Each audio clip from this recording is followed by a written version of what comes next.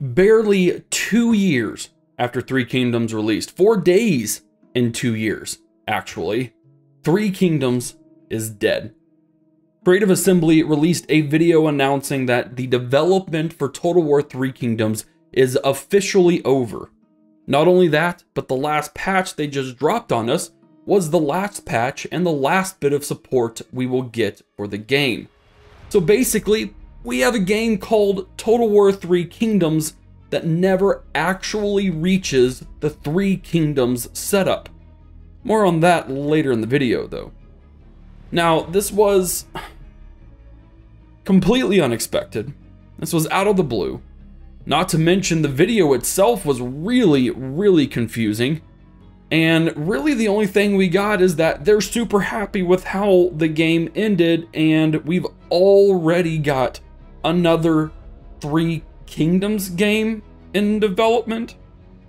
Now the fallout from this is pretty expected. CA changing the title of the video from a dev update to the future of Total War or whatever it happened is only confirmation of this, that this was a poorly executed video. It was a poorly executed move with absolutely nothing forewarning us that it will happen, and the review bombs by the core of the community only shows that confirmation even more.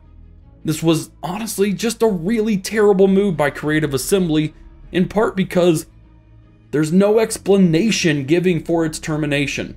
And let's be real, it has been terminated. This is not a wrapped up scenario. The game is not complete by any means of the term.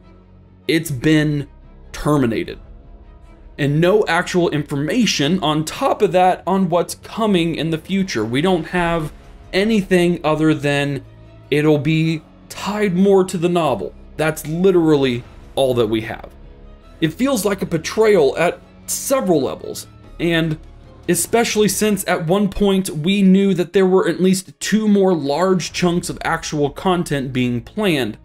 And on release, it was the hope from the developers in an interview that Three Kingdoms would be supported and developed for several years into the future. Not this Three Kingdoms universe crap, the actual Total War Three Kingdoms. So how can you drop this bombshell of an announcement without having at least some sort of information on your next title besides it's in the Three Kingdoms universe and it's going to tie closer to the novel? Were they not prepared to do this so soon? What pushed them to release this video so quickly at the drop of a hat and just abandon a game that was supposed to span years? In this video, I want to look at several different things, why I think it was abandoned, what we can quote-unquote look forward to with Three Kingdoms the Second. Yes, I'm calling it Three Kingdoms the Second. This is Total War pre-Three Kingdoms. I'm going to call it Three Kingdoms the First, and how we sure as hell better not be looking at a completely full-price game with this next one. So, as I mentioned, I feel like this game has been terminated, that it's been abandoned. There's several things that I feel like have contributed to this. For one, it's no small thing to say that Three Kingdoms has been controversial its entire development. For one, the setting was not appealing to the Western audience. Different things aside from that, it just wasn't appealing to a large part of its community. The setting, compared to the current politics, I'm not going into details, but it's just a reality that the current geopolitical situation didn't help at all, especially with that Western audience. The fantasy setting, I don't think was too disappointing, but it was the fact that it was a fantasy setting that still called a historical Total War game with the records mode that really felt tacked on, and the records mode was just the same as romance but with features removed. There was nothing in the records mode that was unique, that really encouraged you to play it over the romance. Now I'll admit, I played a lot of the romance mode. Majority of my time playing the game was in romance mode. I'm going to throw that out there right now. As a historical Total War player, I enjoyed, for the most part, the romance mode, but I would have enjoyed the records mode had there been more reason to play it. And then probably one of the biggest areas is its DLC practice. Now, I will also admit that I think a majority of this DLC was very well done. I really liked playing a majority of the DLC. If you look at my Three Kingdoms DLC reviews, most of it has a lot of really solid content that adds a lot of mechanics to the game, and I think we were just on the cusp of Three Kingdoms being what we could call a grand strategy game. But the order in which the DLC was chosen to release really derailed the vision and the development practice of the entire production. The fact that they chose the 8 princes when you have what is a relatively empty shell of a game on release, choosing 8 princes, something that takes place 100 years later for your first DLC, come on. Who decided that was a positive thing? And I do believe it is the worst reviewed DLC of the 6 in this genre. Again, a good DLC overall, but picking that as your first DLC after release was disastrous. And it set a trend, a practice of a lack of cohesion. There is nothing in here that progresses the game naturally, I feel, at least in terms of the order that it was released. There's nothing in there that says, oh, okay, we're naturally progressing to one point. It was just, we're going to go here, and we're going to add this person, and then we're going to over here, and then we're going to do this. The vision just seemed convoluted from the get-go. So I think the combination of just the controversial setting, the romance and the records in a single game, when clearly one was just stripped of features and thrown in there. I mean, if they did put development into records mode, it doesn't show. It's just very frustrating. So to see all of this, to see a majority of your DLC under a mixed setting or a negative setting, it's pretty clear that it did not sell terribly well. It was not terribly well received. And so it's pretty obvious to me that it was just abandoned. Now, moving on, because we have to address the elephant in the room, non-men excluded. We have Three Kingdoms the Second, and I think because it's been not so well received, I think they decided to make an entirely new game to kind of wash away the stains of the first one. But what it seems also to me is that it's going to start right at the end of Three Kingdoms the First.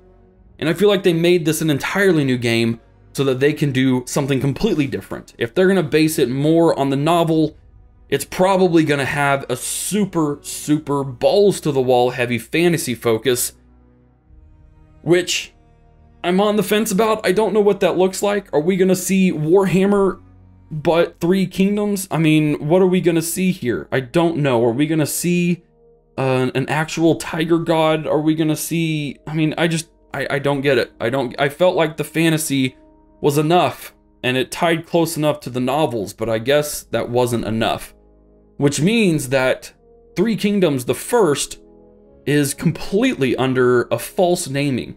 You could call it false advertising, as it's more of a prequel that's going to set up the actual Three Kingdoms time period in Three Kingdoms the Second. I doubt that was intentional, but it's there nonetheless, and it leaves a really bad taste. I mean, imagine if you had a game called Rome 2, well, we'll call it Total War Rome, and what you have instead is a game from the Bronze Age right up to right before the Romans found their republic, and then the game ends. And then Creative Assembly comes in with Total War Rome 2 and it's like, hey, now you get to actually play as Rome. That's kind of how this feels, and it feels icky and gross and leaves a very bad taste in my mouth. And we have to address the other elephant in the room. We are going to probably be looking at a full price game. If they are using a completely dedicated Three Kingdoms team, we're looking at a full price $60 game. from something we should have gotten from the get-go. Now, that being said, we better not see a full price game. Honestly, Three Kingdoms a Second could be the perfect definition of a Saga title, and I hope it's marketed as such. Mainly because the Saga titles, they push themselves as, what, a lower budget game that reuses assets that are already there to make something to satiate the masses kind of a deal. But here's the kicker, we haven't necessarily had a Saga title that was completely fantasy, Troy notwithstanding, however you want to interpret that. But there's no way they are going to spend development time and development money making an entirely new game of the Three Kingdoms period from scratch. They're not going to make models from scratch. They're not going to make your maps from scratch. They're not going to make your mechanics from scratch. Now, there may be some new ones in there, but I guarantee you that 90% or more of the Total War Three Kingdoms the First will be reused in Total War Three Kingdoms the Second. We know you're going to use it. We know you're going to use it, Creative Assembly. Don't skirt around it. Say you're going to. Be loud and proud about it, but don't act like, if they do, and we again don't know anything, so this is all conjecture and you know, speculation. But if they're gonna charge $60 for a game in which they've reused a vast majority, if not all, of the Three Kingdom the First assets, I don't know how I can support that.